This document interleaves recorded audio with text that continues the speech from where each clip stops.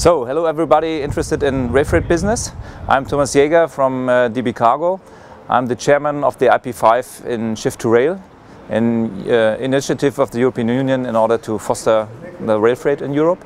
In Shift to Rail IP5 from just assets and processes also to the infrastructure, which now completes the picture so that we finally have a comprehensive approach how to improve the rail freight business in Europe. Past 2 days I experienced here at the location of Ceit in San Sebastian a very open and very productive atmosphere, a lot of expertise here in the room, so therefore I'm really positive that Freight Hub will be another important milestone to achieve all the goals we have set, to reach our vision, to really increase the efficiency of rail freight business and the attractiveness to our customers, and so finally the competitiveness.